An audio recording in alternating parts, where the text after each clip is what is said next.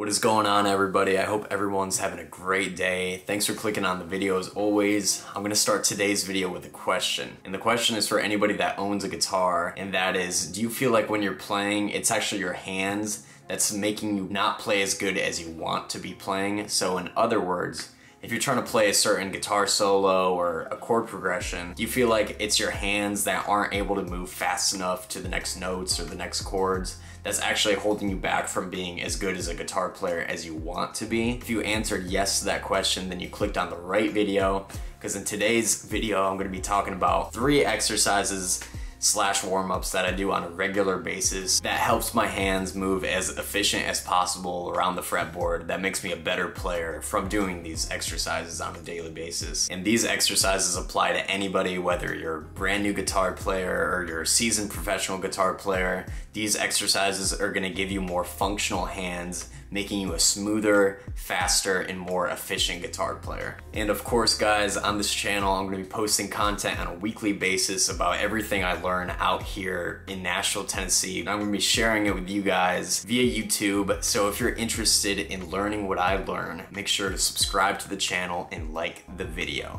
But anyways, these 3 exercises are my 3 favorite warm-ups that I do on a daily basis that enhance my hands' tactical ability around the fretboard and navigating through solos and chords and all that kind of stuff, and I think it's gonna help you guys too. So let me grab my guitar and I'm gonna show you guys these 3 warm-ups. Let's go.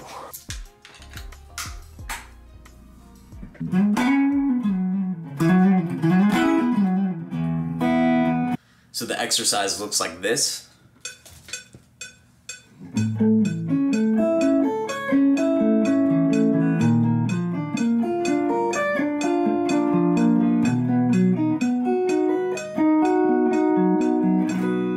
As you can see, I'm using a metronome too. This is just a free app on my phone. I think it's called Pro Metronome. It's free, it's awesome. I do recommend practicing with a metronome because being in time is everything. But looking at that warm-up slowed down. So with your pointer finger, it's gonna start 5th fret on the A, and then ring finger does the octave, 7th fret on the D, and then ring finger 7th fret on the A, then middle on 6th fret of the G, and then ring finger back on the octave A there, and then pointer finger 5th fret of the B, then middle back on the major 3rd, which is 6th fret of the G, and then the octave A on the 5th fret of the high E. Then you're gonna go up with your pinky. If you can't do the stretch, I guess you could do that, but make sure you're doing it with your pinky. So that is, what is that, the 9th fret of the high E string. Looks like this so far. And then going back down, so it's gonna go from there to middle finger on the G, 6th fret, then ring finger on the 7th fret of the D, back there. So going real slow.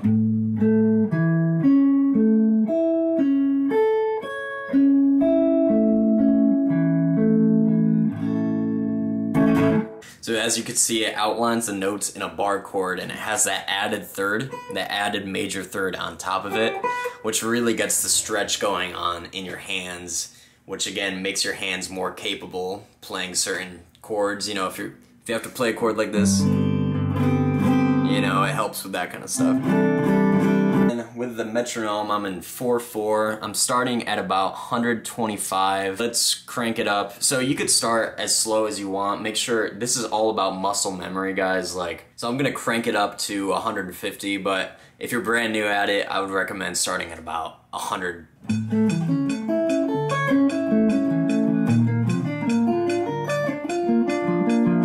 Let's do 175.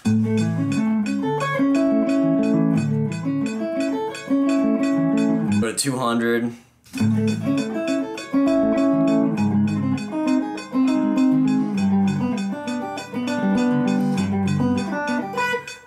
And you could also do it in a minor, so instead of doing it like, you could do it, you know? So that is the first exercise. Make sure to start slow, start at about 100 beats per minute, and then you could crank it up to 200, 300, 500, whatever you want to do. Now the second warm-up is a pretty unique exercise that I've been doing for the past few months, and I think it's really helped me because, like I said, it's really unique and it really stretches out the fingers. It looks like this. I'm gonna use the metronome again, starting at about 120.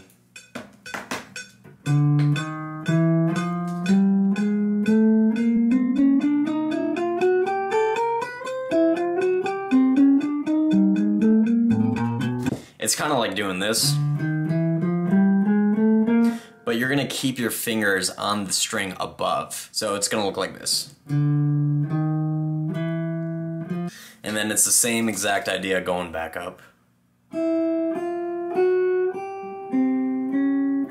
So this really practices having independent finger control. As you can see, this was really hard for me to do at first, you know, like, you'll probably see when you're trying to learn it, it's really hard to get down muscle memory. You know, like, you're gonna wanna move all your fingers at the same time doing that. But once you get it down, it's actually pretty satisfying to do. And then once you get the basic shift down, going down to the string below or above, then you can start skipping strings. So I'm gonna skip a string here. If you really want to challenge yourself, you could go even more, skip a couple.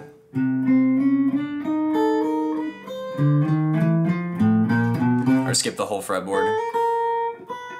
I just jammed my finger recently, so that one's hard to do with my ring finger. I just jammed it. Ah, shoot.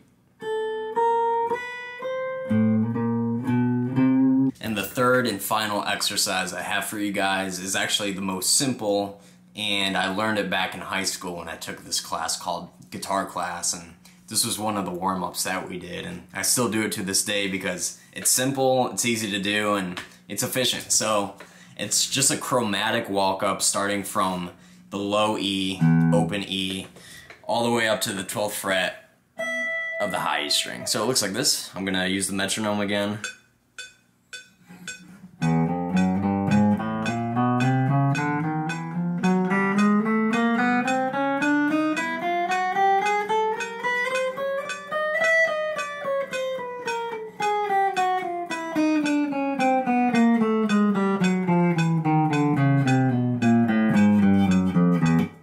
So as you can see, that was the metronome on 110. So what you just saw, open E, all the way up to the 4th fret, and make sure you're using each finger, you know, so pointer finger, middle finger, ring finger, pinky, for every string, because if you're doing it like this, but that's not the same because you want to make sure you're using every finger to have independence with each of your fingers, which is going to make you a better guitar player. So, doing it really slowly, open E, open A, open D, and then on the G string you're only going to go up to the 3rd fret because the G and B are a major 3rd part instead of the other strings being a perfect 4th for all the other strings. And then open B, open E. Then once you're at the pinky of the 4th fret, you're gonna shift to your first finger on the 5th fret. Then do another shift, what is that, like the 9th fret? And then you made it all the way up to the high E on the 12th fret of the E string. And then once you got that, you could go back down. Shift. Shift to the pinky on the 4th fret.